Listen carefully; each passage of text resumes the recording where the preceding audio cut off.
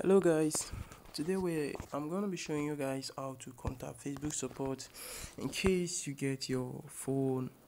I don't know, in case you are having issues on your Facebook account, like you really want them to solve it up for you. You just get to go to your Facebook at you just get to go to your Chrome browser.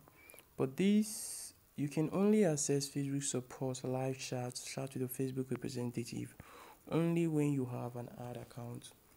Okay, like mine, I manage lots and lots of ad accounts, so I don't make ad, but I kind of have the ability to contact them one way or the other. So what you needed to do is just go to Facebook, facebook.com business/app/support. This is it.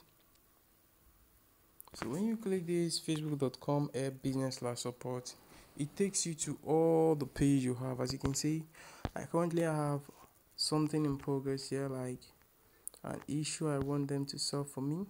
So if I want to go there, like I want to ask for a new problem, like I'm having issue, all I have to do is click the account I'm having the issue on. Then like here you see my ad account has been disabled. I have a question about my ad account status.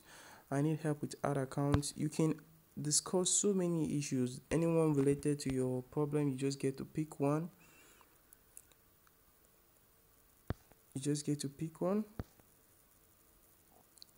Okay, let me just pick any random one. Okay, let me pick any random one.